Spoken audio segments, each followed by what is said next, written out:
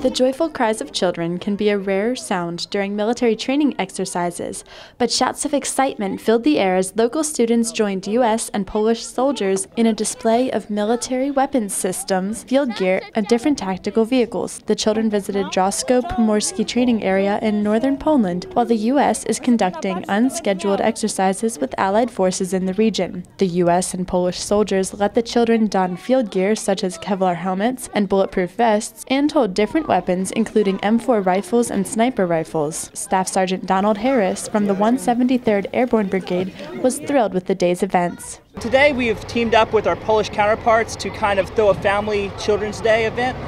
We have a static display of the weapons and vehicles that each of the armies has and gives the kids a chance to come out and see them and get some hands-on and just have a fun day.